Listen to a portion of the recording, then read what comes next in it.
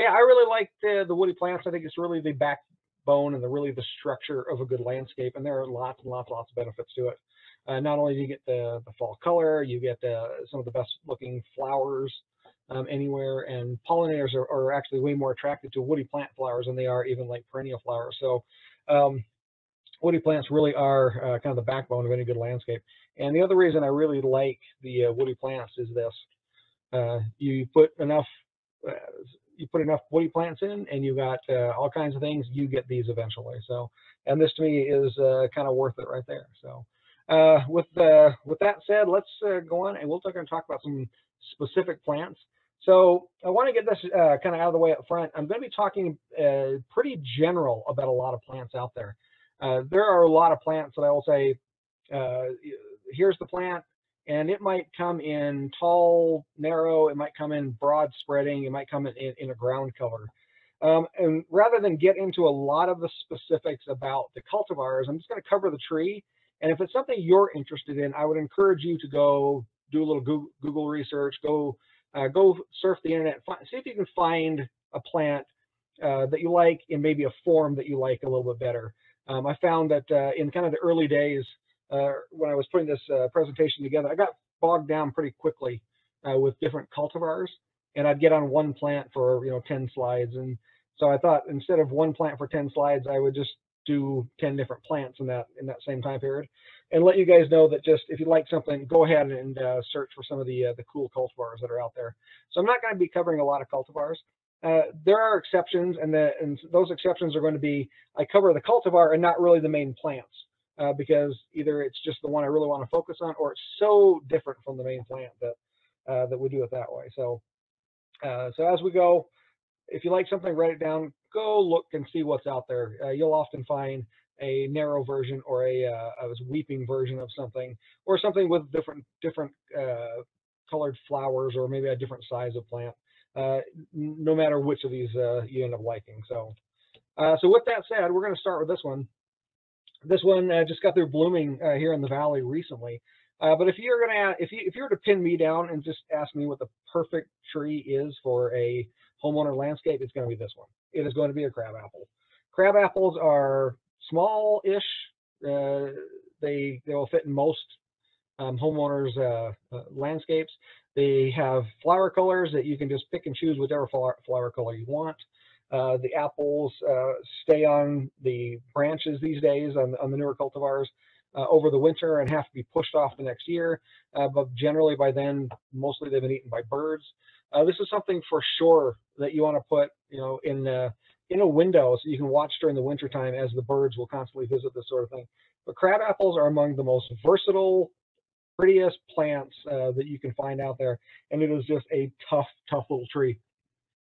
But you can see different flower colors.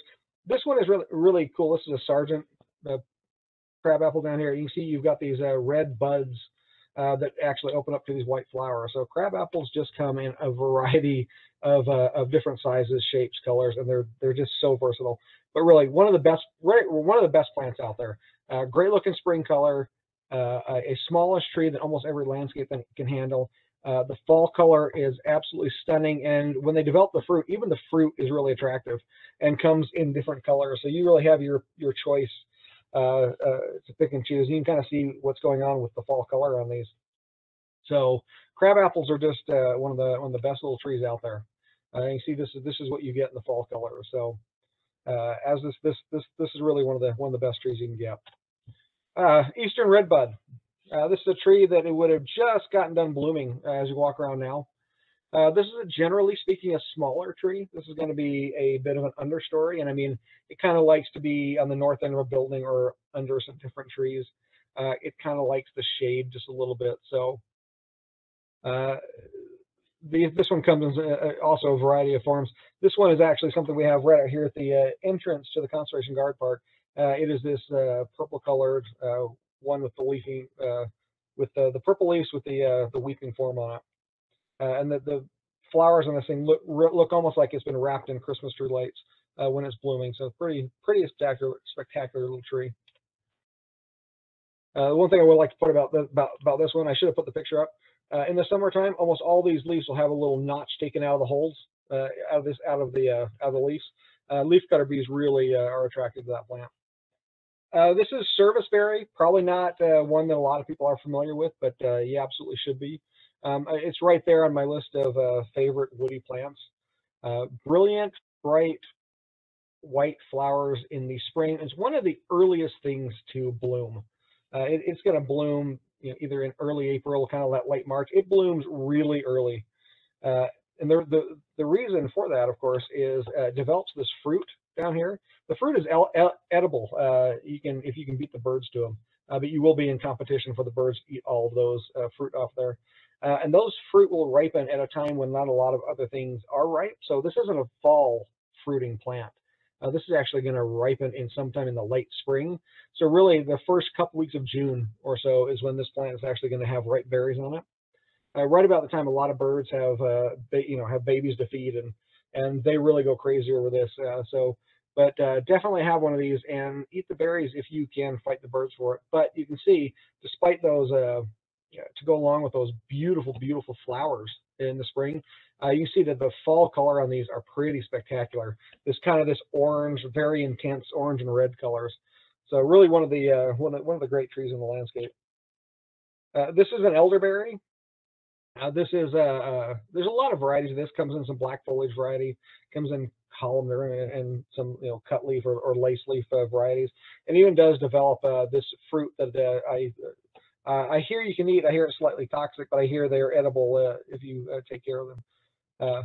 But it does also come in kind of this yellow or gold colored foliage. But I've seen this plant used a little bit as a replacement for people who can't grow like a Japanese maple because it has somewhat similar looking leaves. This is wisteria. This thing would be in bloom around the valley now, like right now. Wisteria is a vine, but it is a very large vine. You can see the structure we have ours growing on isn't insignificant. It's a couple of feet and made of concrete, and the wood beams are quite large. So this needs a rather large structure to be able to climb on. I've also seen these pruned into tree forms, but wisteria flowers are one of the most kind of iconic classic floral scents out there in nature.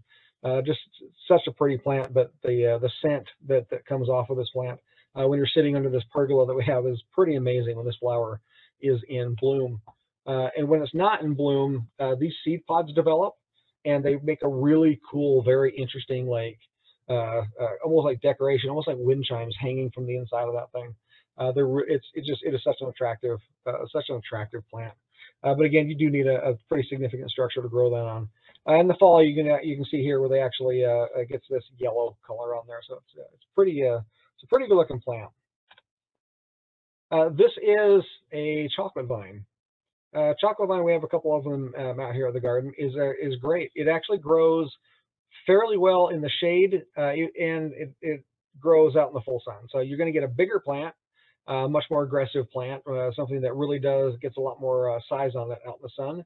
But they do grow reasonably well in the shade. We've got a couple here that are in kind of deep shade, and they grow really well for us there.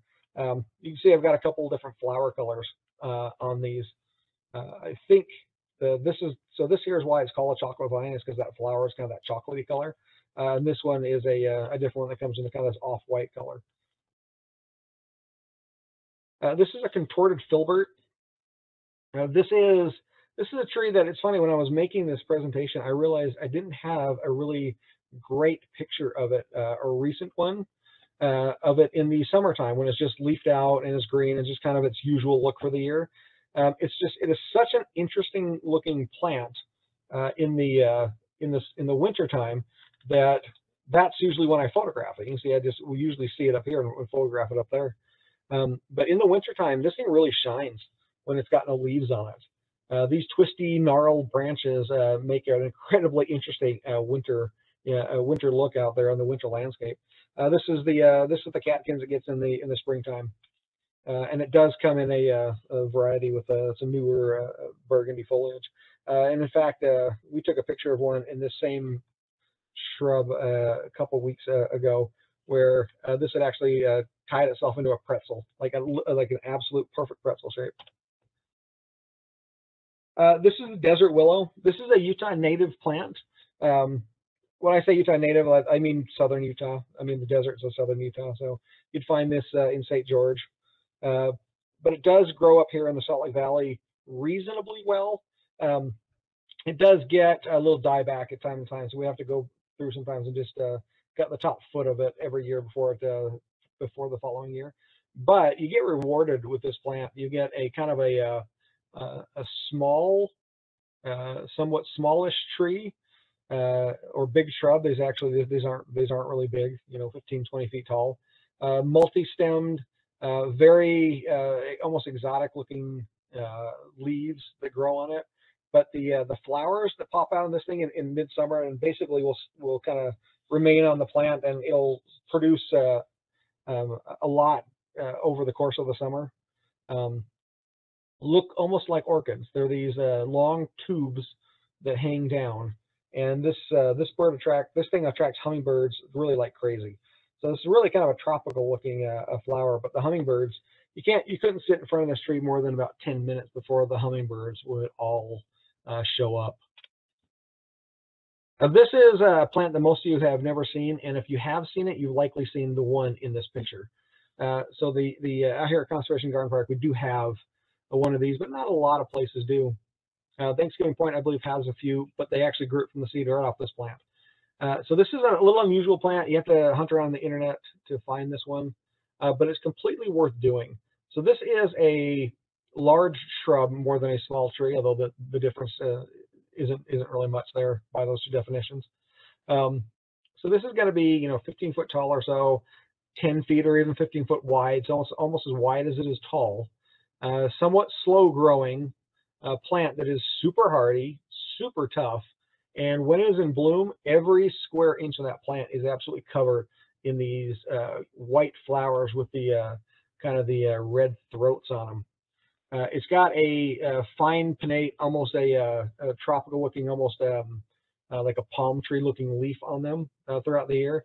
And then in the fall, these flowers have developed this kind of fruit on them down here. And this is not, it looks a little like an orange, but it doesn't feel like an orange. It's actually a really hard seed pod that pops out these seeds that look a little like chestnuts. I hear if you roast them up, they taste really good. But this is really a cool plant. A little hard to find, but definitely worth seeking out. This is one of those cultivars I talked about that I would probably mainly focus on the cultivar, and this is Jacobson's Mugopine. So we have quite a few Mugopines around the garden. This one is very unique and it doesn't have a lot in common with the other ones. This is a very, very small plant. It's been in the garden since probably 2008, and it is maybe 10 inches tall, maybe a foot. It's just not very tall. This thing is going to be like a bonsai in your landscape.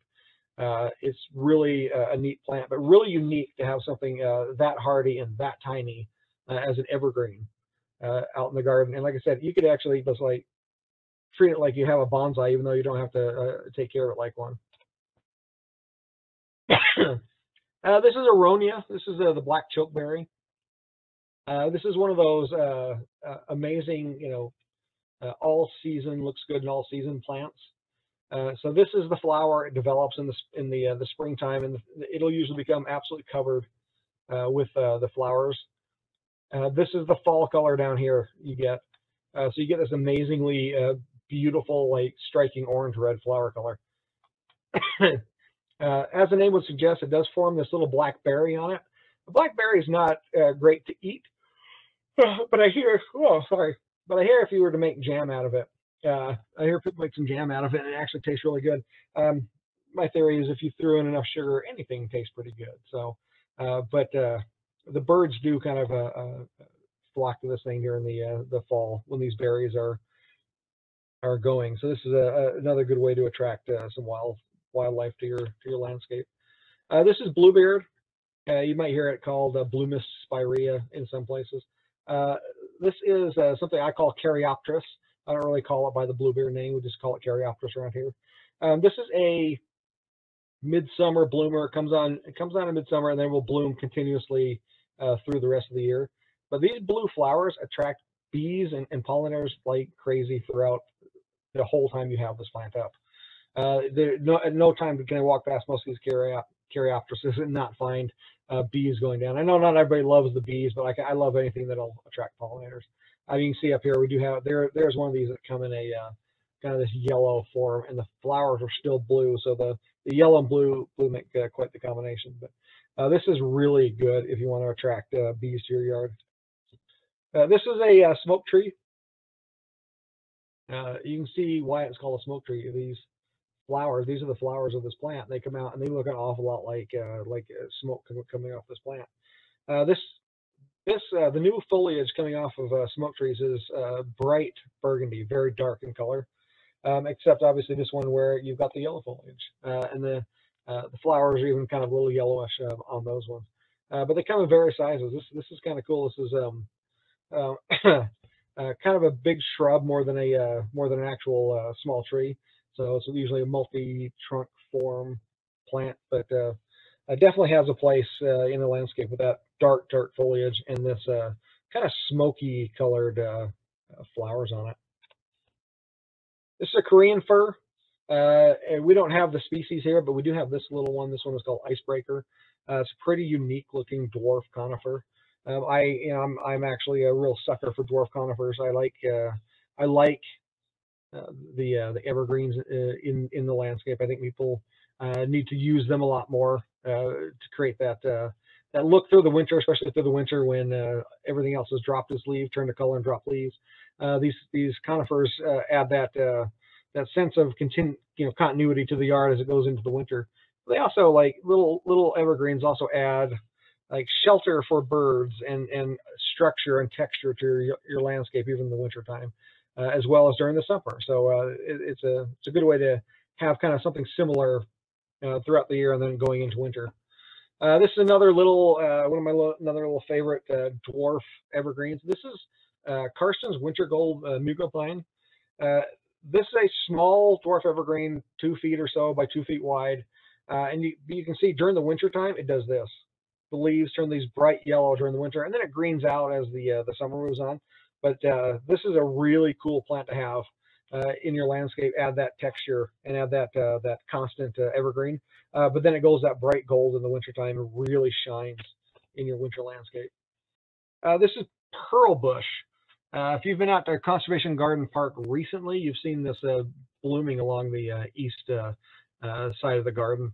The reason it's called pearl bush, obviously, is these little buds look like pearls, look like a little string of pearls before they open up, and then of course they open up into this, and the shrub is absolutely covered in them. So really a spectacular plant to have in your landscape, and it's blooming in the valley now. It's blooming here at the garden now as well. Rose of Sharon. This is a pretty tropical looking plant because there's the hibiscus flowers. But this is a shrub that is completely hardy to here. Once established, this plant doesn't need a lot of water at all. It's a good perimeter planting because it can get a lot of the, especially older cultivars, can get quite tall. But there are many different varieties available in this particular plant. Many different colors of flowers, many different types of flowers, double blooming. But again, this is a real tropical looking plant because it really does add a real hibiscus flower to your landscape here in the desert. That's what ours look like during the summertime before they start blooming, and this is just kind of winter look at them. They actually retain these little flower pods throughout the wintertime. But you can see it comes in pretty much any color you want these things to come in. So very, very, very tropical looking, nice plant. So this is okay. It says Kentucky coffee tree. This is not a Kentucky coffee tree. I'm not sure what happened here. This is actually a yellow horn. So this is Quadrastus rather than Gymnoclass. So I was just mentioning. This is a yellow wood. Sorry, I said yellow horn. This is a yellow wood. Yes. It's funny. I was just mentioning to Natalie earlier, like one of these is going to be really wrong, and I'm going to find it right in the middle of the presentation. So here it is. This is the wrong one. Yeah, this is not a Kentucky coffee tree. This is a yellow wood tree. This is a member of the pea family. It's a bigger tree. The one we have out here has probably been there since 2006 or 2004 and is already quite large. So this is a really big tree with some really big leaves on it.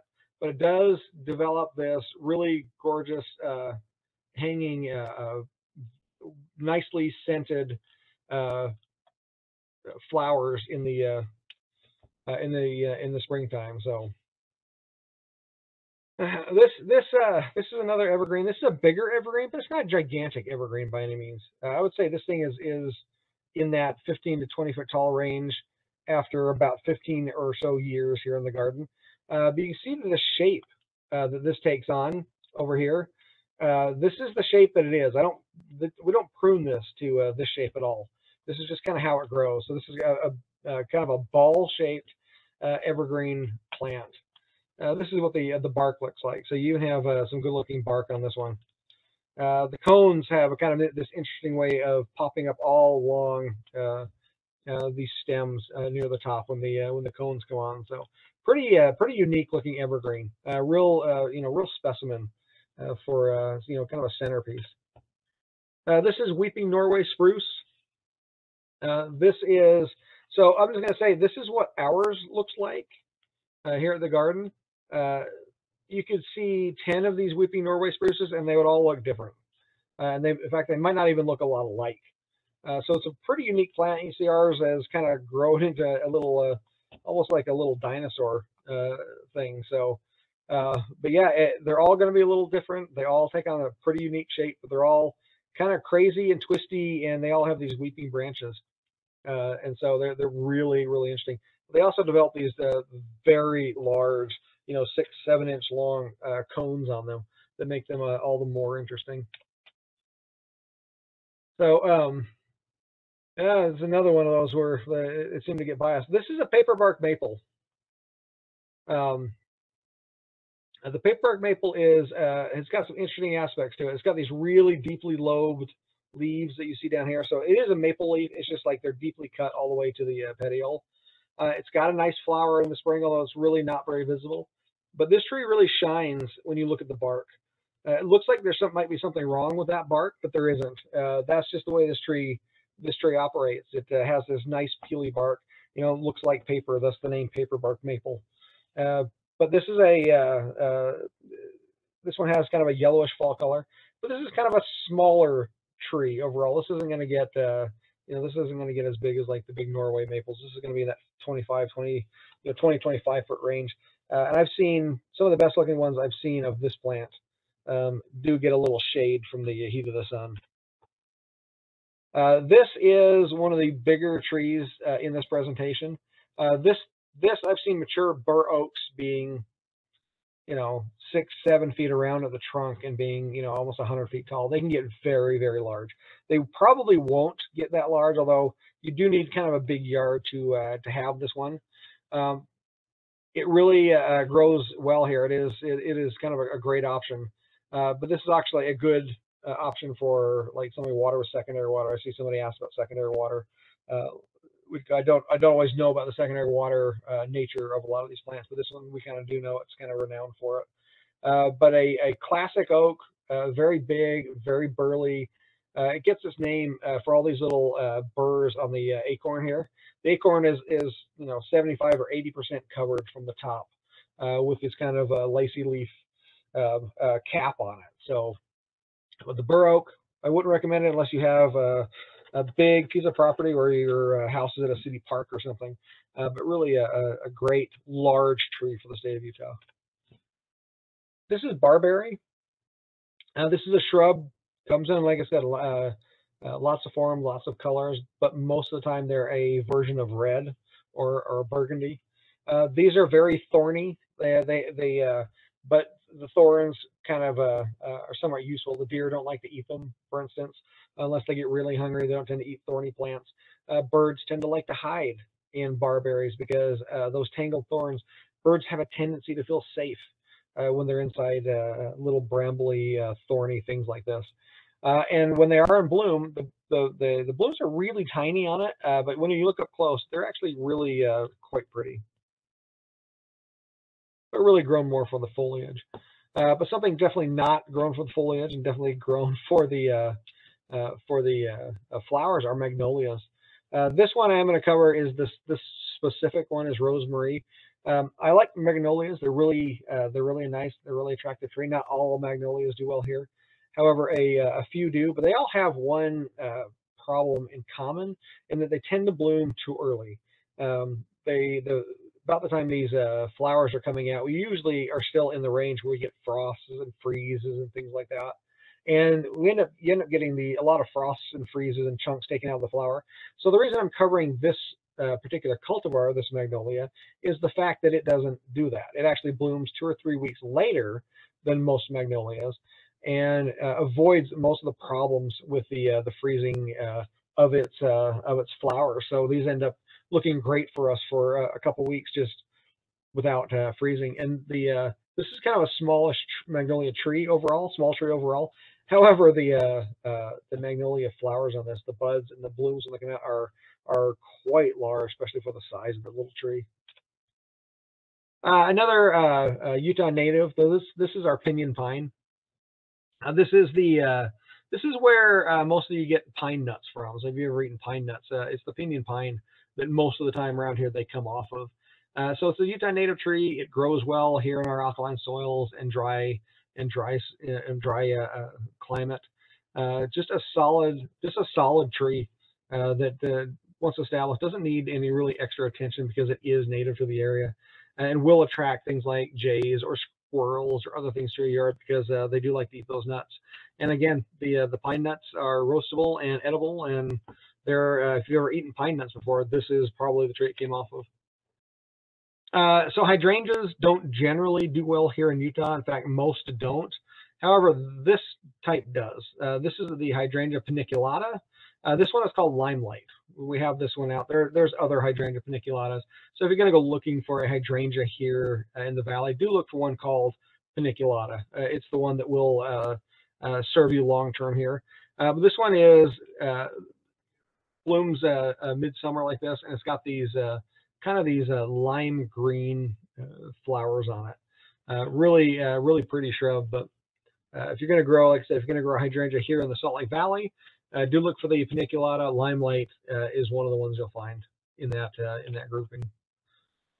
So this is another one where I'm just going to cover the cultivar of it. But this is called Het's Midget Arborvitae.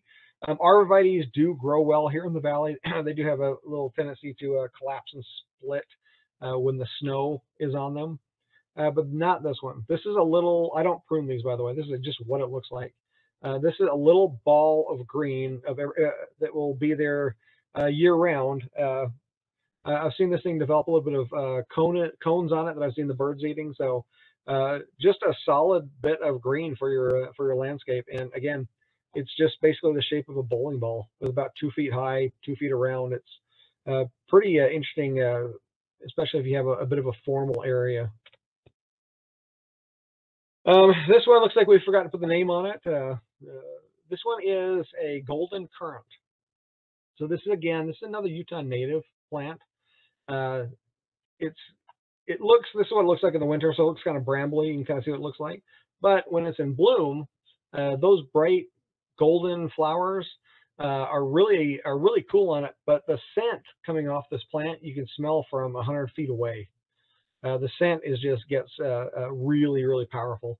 And then of course here in the fall, you get this nice kind of red orange color through here. Again, kind of a brambly thing. It's something you maybe want a little background. But when it does develop the fruit in late summer, those fruits are delicious. Not only do the birds eat them, but we all will eat them here. This is an Austrian pine. This is probably the most common pine tree in the Salt Lake Valley. If you drive around and you see a large pine tree, like all odds are it's an Austrian. So just really common for here. But it's common for a reason because it's really stable, really sturdy, and it grows really well here. Once established, barely needs any water. But the Austrians that we've started to grow here at the garden are like this one and this one. They are very columnar. This one is called Arnold's Sentinel, and this one is called I think Green Tower. But yeah, this is a small columnar one. That's a larger columnar one. But you can find Austrian pines in all shapes and sizes. Basically, if you have a need for an evergreen in your yard, you'll find an Austrian that can fit that need. This is one that probably not a lot of people have seen. This is silver butterfly bush. A lot of people have seen the other butterfly bushes. Looks a little different than this one. But this one is a slightly different version. Blooms a lot earlier. In fact, it's about to bloom pretty soon here, where the normal butterfly bushes would be blooming more like midsummer. But this has a strong scent of nectar coming off of it, and will attract, as its name implies, tons of butterflies to this thing. When this thing is in full bloom, you just walk past it, and the butterflies and stuff will rise up like a little cloud. Viburnums, I've seen 3-inch thick books on all the different viburnums in the world. So I'm just going to cover a few right here. But there are lots of different types of viburnums. This one is called Korean spice. It's got a very strong scent. Most viburnums, have a really pretty fall color. And then a lot of them after it were developed this kind of a red or something, blackberry on it as it goes, that the birds kind of tend to flock to. So viburnums, there's a viburnum for anybody who wants, a really, true, 3 seasons of attractive plant. This one, if you were to come out to the Conservation Garden Park right now, is in bloom. And this is Caria. Caria isn't so much a shrub, it's almost like dogwood. It kind of comes up from the ground and grows these stalks on it. So it does move around the landscape a little bit because it does send out some runners. The only thing we do on this is we kind of cut out the dead every spring so that the fresh green stems can look better. But this time of year, and it's in bloom right now if you want to come look at it, it gets these cheery, bright yellow flowers on it. And it will, just the length of it starts doing this, and it will do this for 2 or 3 weeks. It's only about 3 or 4 feet high, on the shrub, but this is a great background plant most of the year. It forms kind of this green wall, but this time of year it becomes this yellow, just a joy. And in the wintertime, you kind of see these green stems. Looks a little like dogwood. This is another fairly large tree that you would need a big yard to have this thing in. But this is, you notice there's not a lot of very large trees on these things. And honestly, most of the real large trees in the world don't do well here in the kind of the dry climate of Utah. But this one does. This is a black walnut, and it does develop a walnut on there. I have never actually seen the squirrels go for this particular walnut, although we did pull the walnut off and try to eat it one year, and it wasn't great. I think the ones we eat are come off the American walnut tree, but this is a very large tree, very good shade tree with these large kind of pinnate leaves, kinds of compound leaves. Turns a bright yellow in the fall, but if you wanted just a large tree to dominate a yard, create a lot of shade, this would do it. So this is a sycamore maple. So it's a maple that not a lot of people have, but this one is a cultivar called Eskimo Sunset. And sycamore maple is cool. So this is the one you see with the little spotted leaves here. But most sycamore maples do something like this. So when the new foliage is emerging and the leaves are coming out and the flowers coming out, it forms this little red thing over here that ends up looking almost like a flower in and of itself. So it's pretty attractive. Sycamore maples are kind of smallish, at least in terms of how big maples get. But this Eskimo Sunset that we have here is a small shade. It's a small understory tree, needs lots of shade, but it really does have these really unique looking speckled leaves on it. It's pretty cool little plant. This is a Utah native. This is Apache plume. Apache plume is a pretty interesting looking shrub. You can see it right here. It is kind of a crazy looking shrub and can get a little messy at times. Every couple of years, if it's getting too big for its area, we'll actually just cut it to the ground, let it regrow from the base up, and it doesn't seem to harm it much at all. Does form these flowers in midsummer, but you can see the little fluffy flowers kind of over here. But it does take on these seed heads. These seed heads are almost as attractive as the flower itself.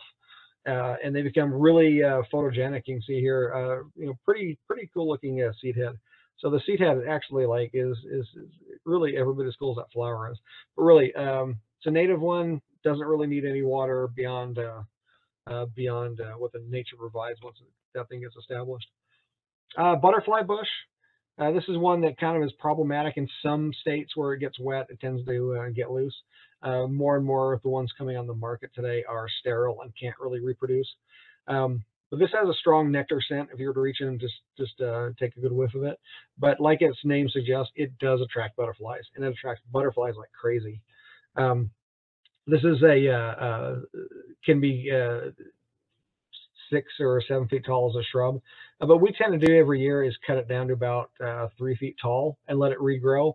It actually just looks better and flowers better for us. So it's actually also a very low maintenance shrub. And you see some of the other looks on butterfly bush. This is one that is yellow. The flowers are a little different.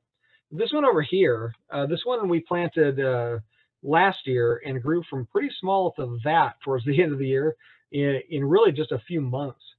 This one is called Wisteria Lane because these flowers look like wisterias on it. But wow, what a spectacular little small butterfly bush this thing was last year for us. Looking forward to that one coming back again this year. This is a plant that I don't think a lot of people have had in their yard. This is a Nanking cherry.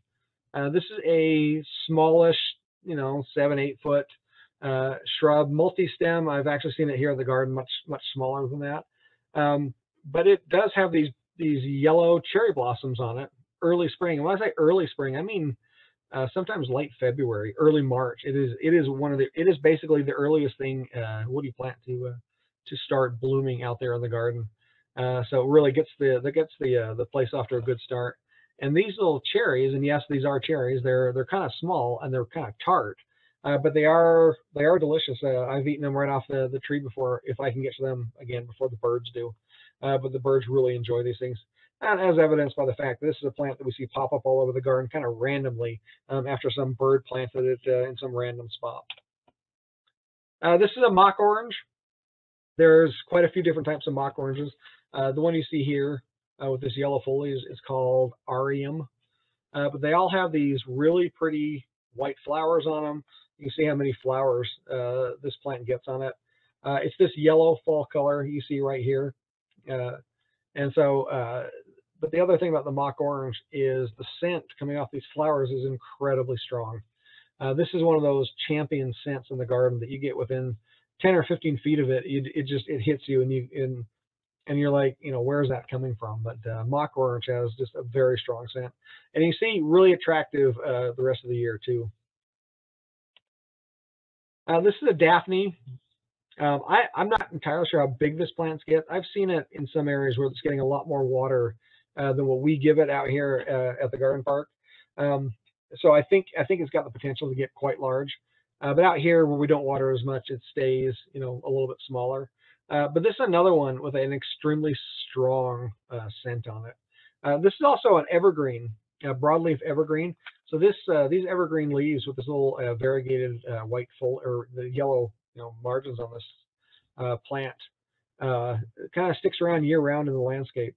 It's in the winter landscape, I get something like this. These broadleaf evergreens do attract a lot of insects that overwinter on them, which in turn attracts birds, to eat the insects, and a lot of birds to hang out to escape, the winter winds or the snow or the rain.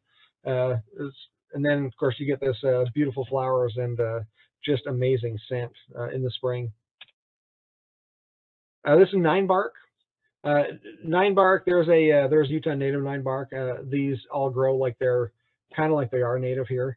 When I say there's lots of cultivars or something, like this is probably the one of the more probably has more cultivars than most plants do. Lots of different foliage colors, lots of different flower mostly foliage colors. I mean, the flowers kind of are the same, but yeah, lots of different sizes.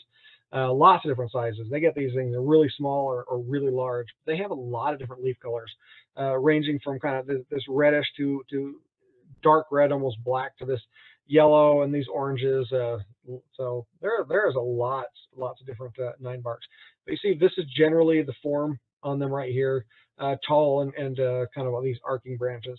They do develop a flower. This is it down here. But really, you're growing them mostly for that really incredible foliage on them. This is Zelkova.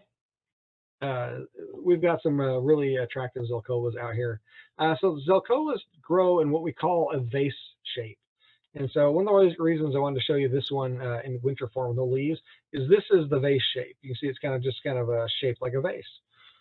You see these plants look like this. This is I think Zelkova serrata. So serrata is a single species within the Zelkova genus, which means for the plant means almost no insects or pathogens bother it.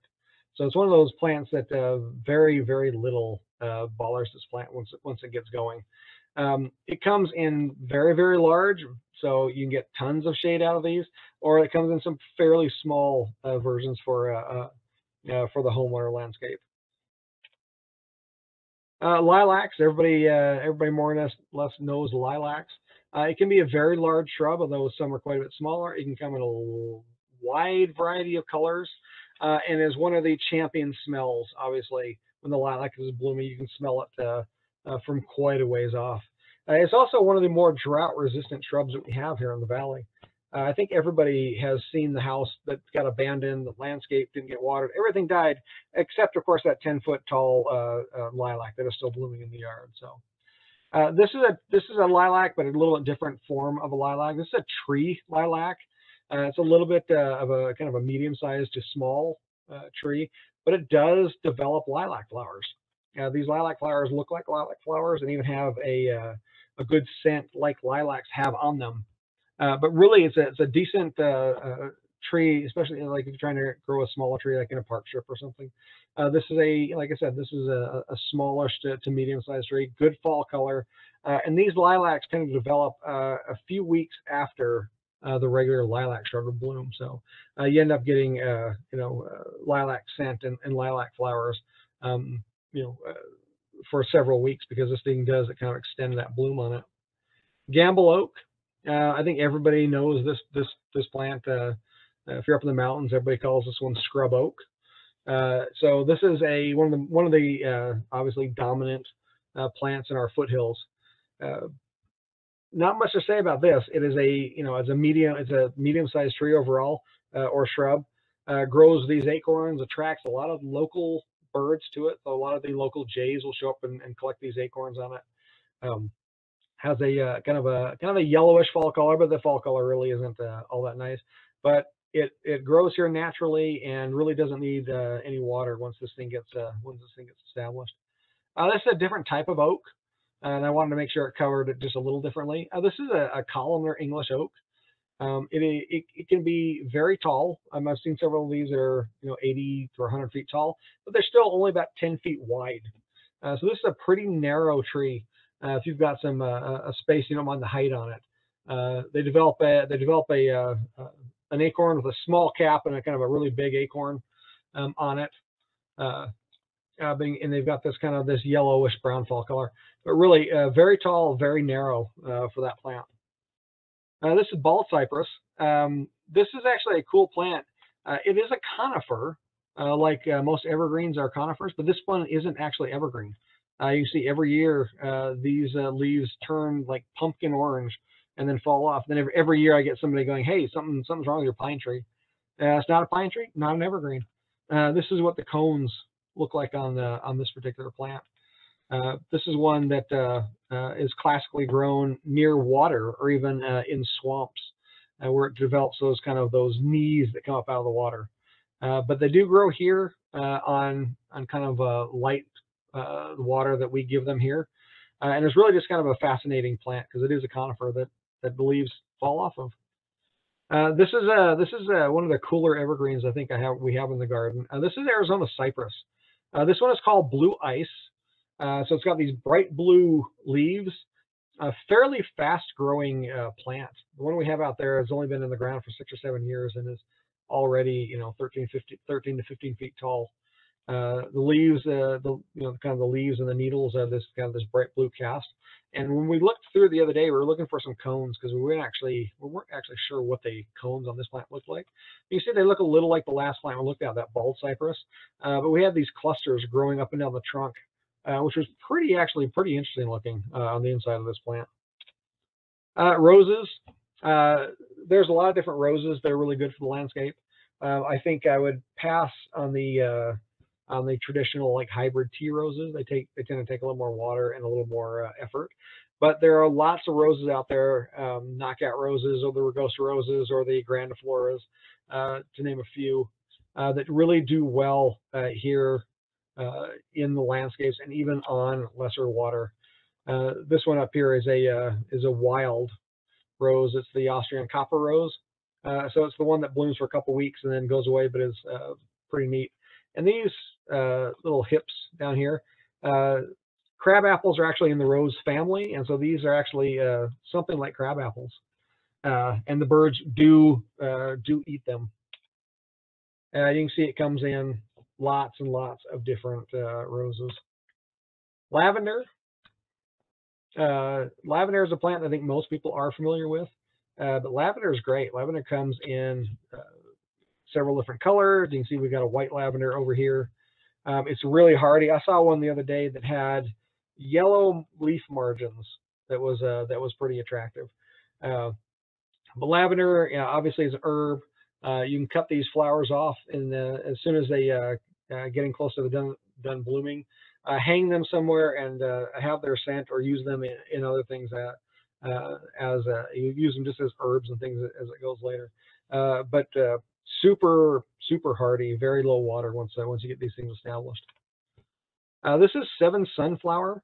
This is a unique plant. You can see kind of what it looks like down here, kind of during the year, with just kind of leafed out. But this is actually one of the latest blooming plants in the garden. This thing doesn't bloom until probably early fall, which is really unusual for a woody plant. And so you've got something out there blooming, in the late fall, and it attracts pollinators and bees just in droves. They end up just sort of like hanging out in a cloud over this thing. It is really a neat plant. And then these white flowers just kind of fade to this color as the winter sets in. So really, pretty interesting little plant. Again, it won't bloom until the early parts of fall. This is a plant we have out here. I've seen this one become like aggressive in other states where it rains a little more than it does here. But this is a mimosa. Oh, I missed the common name here. Sorry about that. This is a mimosa tree, and the cool thing about it is these kind of paintbrush looking flowers that it gets in the summertime. But if you stand in front of this mimosa for more than just a few minutes, the hummingbirds will visit this. There'll be a kind of a steady stream of them. So what a cool plant. And you can see the leaves here are very, very tropical looking. So this is actually a kind of a cool way to add like a tropical foliage to your landscape. This is horse chestnut. Horse chestnut kind of has a unique leaf. We call this leaf structure palmate because it looks like the palm of a hand with the leaves coming out of its fingers. This particular one that I have in the photo is got yellow flowers. A lot of them have either white or red flowers on them. They can be a very large tree in its normal red form, where this yellow one is kind of a shorter tree that might be better suited for landscape. So, but you can look around for lots of different sizes of horse chestnut. But they do develop a fairly big, sometimes called a conker, on them that falls off of this thing. So it's a pretty big chestnut seed that falls off of it. Okay, that went by kind of fast, actually. Let's find out if we had any questions develop kind of as we went. So. Yes, we had quite a few questions. Okay. Let's see. Okay, so one of the questions was, before I get onto that, okay. Thanks for the class, Mike. And if there are any other questions, please put them in the Q&A box. in response to your thanks for the presentation, thank you. Natalie helped me out quite a bit on this presentation. So, okay, so the first question we're going to start with is where to buy some of these things. Oh, okay. So good question. There's a couple approaches you can take. You can develop a list of plants or like the trees that you really like, and then hit up the local nurseries. Like anytime you can shop at local nurseries, I think you're going to get a better selection, and the plants are going to be a little bit better there than say shopping at one of the big box hardware stores. And so get a list and then see what they have in stock. So they might not have the tree you want in stock, and so that makes getting something locally sometimes a little tricky. But there's a couple of approaches. If you know the specific tree, the specific cultivar like that you want, I would say go looking online, and there's some really good online sources. Not to plug this place, too hard, but Monrovia, for instance, if you find a tree at their site that you like and you want that specific tree, but nobody really locally seems to carry it, if you order it from Monrovia, they'll ask you where you want it to go, and they'll actually deliver it to the local nursery so you can pick it up that way. So there are some ways to get it, but if go looking online if you want a specific plant, or develop a list to go to local nurseries and see which one of your lists that they actually have. Awesome. Thank you, Mike. And if they don't have the specific one you're looking for, they might have something that is similar that would fit the same need. Right. Or they might have a new cultivar of that plant that you would might like even more. So. Yeah. We had a question about Apache plume and if the seeds are viable and if they become kind of weedy. So I've actually never seen the Apache plume plant itself around. I could see where it might, but I've here in the garden for the last 10 years, I can't say I've ever really found a volunteer Apache plume plant. It's not to say it won't happen, but I really don't think it's you'd consider it very aggressive at all. And so no, I wouldn't say it gets weedy. The plant itself gets a little messy, but like I say, when that happens, I just wait till next spring, cut it to the ground, and that helps for several years. Okay. We have a question about what zone most of these are. There's someone watching who is in Wyoming and they're zone 4. What I would say, it depends on the plant, but if you go to our website, conservationgardenpark.org, and there's a tab at the top that says Find Plants. All of these plants are on there, and it will include the zone information on that. Yeah, that's kind of very. Yeah. Okay, let's see. Is the Japanese maple a good selection for our local landscape? They sell them locally at places like Costco and things, and someone's wanting more information on those. So there's a short and a long answer to that question. The short answer is no. The short answer is no. The long answer is they can be, but you really need to be very careful about site selection with the Japanese maple. They can actually be fine, but what you need to do is you need to be able to protect them from the sun. Light morning sun would be fine, but much after that, you want them to not be in the direct sunlight. You want to be able to protect them from the wind. They seem to desiccate out fairly easily.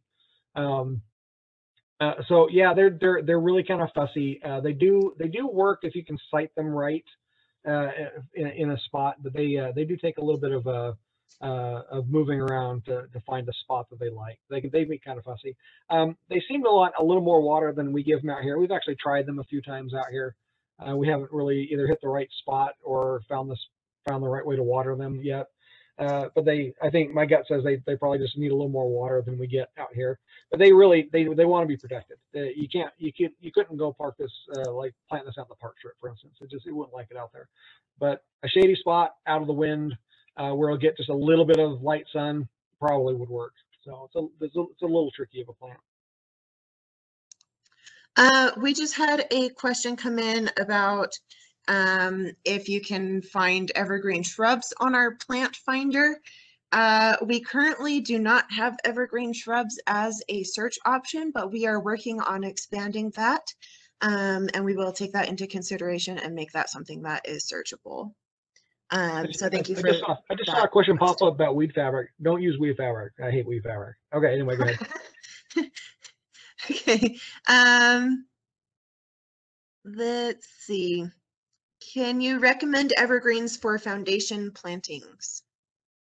So I'm not a designer, but I don't see why not. There are lots of evergreens that would be in that right range for a foundation planting. And actually being evergreens and with that year-round look, it would be a year-round planting. So yeah, my thought would be yeah, absolutely. Awesome. Going along with that, I'm going to plug our database one more time. Yep, If you the go on database. our website on the plant finder, you can search for evergreen plants, and in the Localscape design elements, there is a section, one of those called foundation plantings, and that should help narrow your search as well. Let's see. Things keep popping up. What is the issue for plants with secondary water? So the biggest problem we get with secondary water is it tends to be heavy in salts and various salts, and that tends to burn plants out. I know there's a lot of things that don't like it. Although I can particularly point to a lot of the evergreens, spruces in particular, just seem to hate the secondary water. But it mainly the problem is with the salts in there, which is like it can be high in like nitrogen, phosphorus, and these types of salts that tend to be too high. And since it's already in the water and dissolved, it takes them up really fast. And as it kind of goes up through the system, they kind of burns the needles and stuff out. They really don't like the secondary water. Is great. So